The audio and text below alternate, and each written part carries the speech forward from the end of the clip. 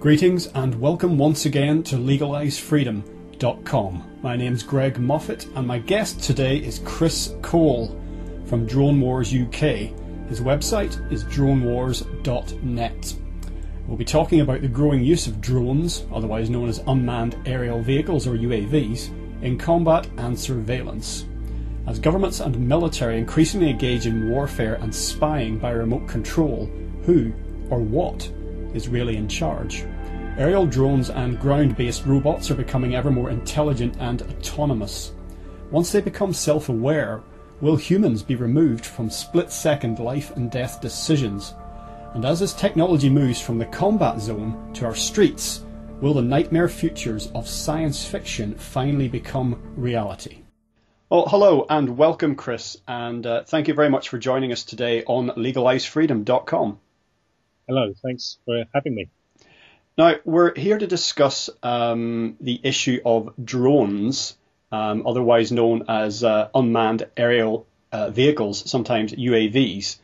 And for those who are, most people will be aware of the use of drones in battlefield situations due to some mainstream news coverage. But to give us a wider view of the issue, perhaps you could tell us something about the background to the development and use of drones.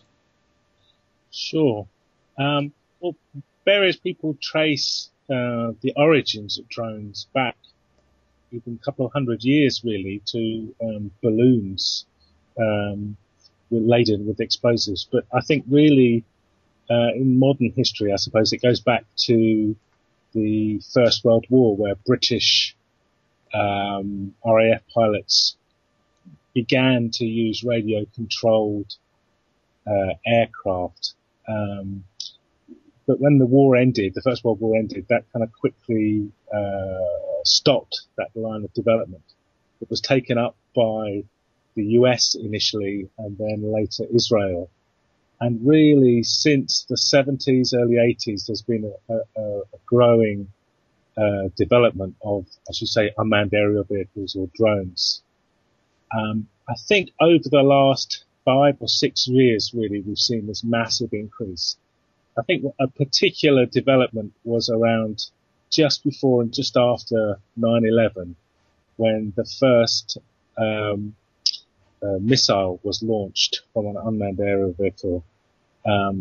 Initially, a test took place in the United States, and then it was used for the first time in Afghanistan.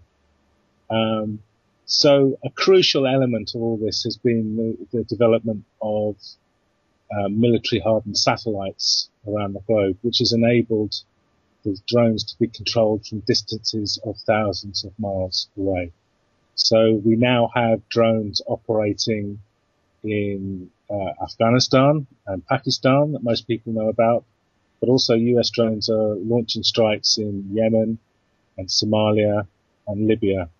And the UK also uses armed drones. There have been about 250 British drone strikes in Afghanistan, and Israel too uses armed drones. So they're the 3 countries that at the moment are using armed drones.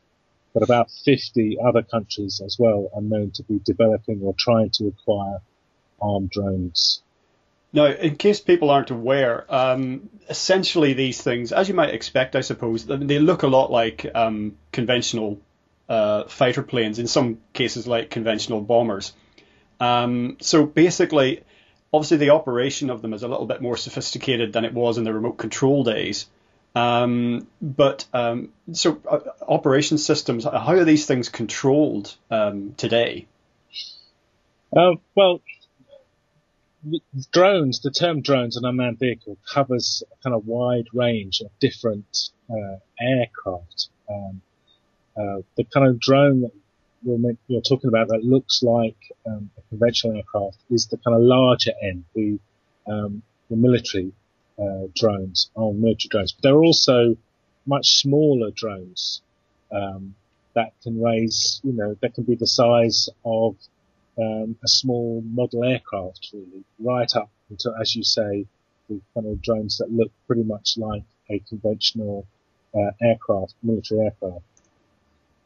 They're controlled, the larger ones indeed, the ones that we're talking about that are used in Pakistan and Afghanistan and around the world for launching drone strikes, controlled via satellites, as I say, using wireless technology.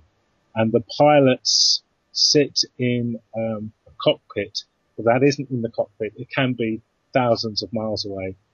And they control, they have a set of controls very, very similar at the moment to a traditional cockpit, and they control via satellites the aircraft. There is a 1 or 2 second delay, which leads to problems sometimes, but it's at the moment the ones that are in operation are controlled remotely.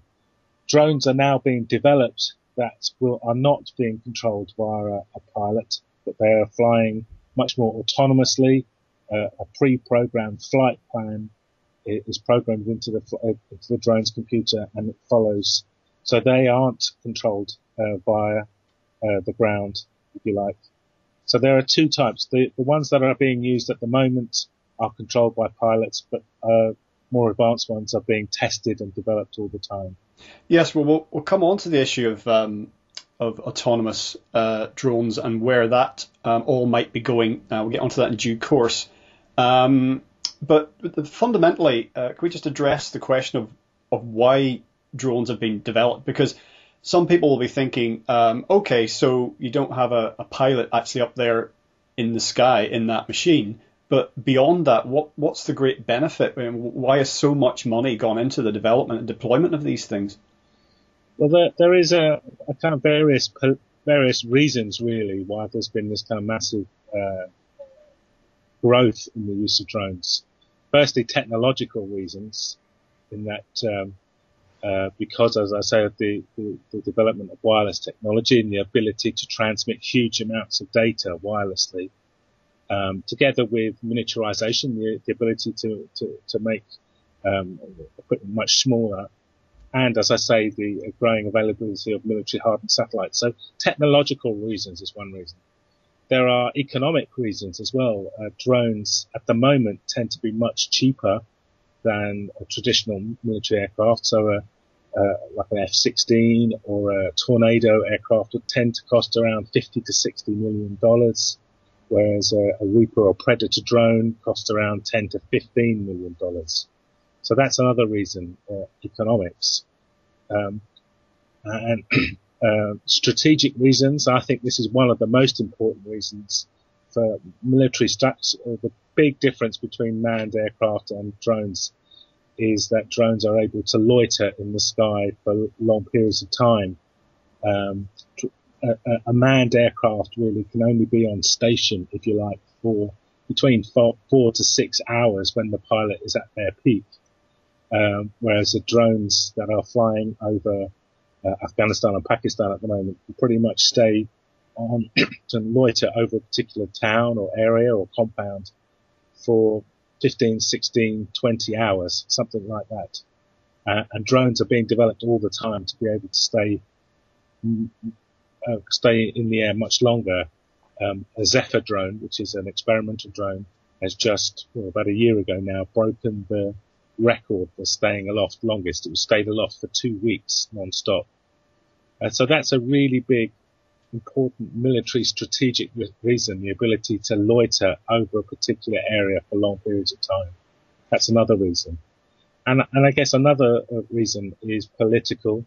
That is, in the kind of modern age, the public doesn't really like to see soldiers coming back in coffins or body bags from interventions overseas. So there's a real dislike of that.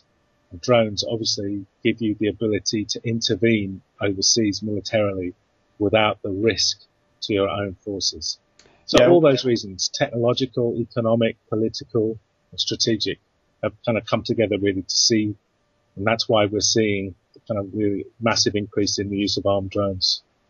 Yeah, well, you used the word intervention there, which is something that you'll hear in the mainstream media a lot, but it's almost sort of sanitizes it, doesn't it? Because we shouldn't kid ourselves that whatever amount of surveillance is being conducted by drones, in most occasions, this is about killing people.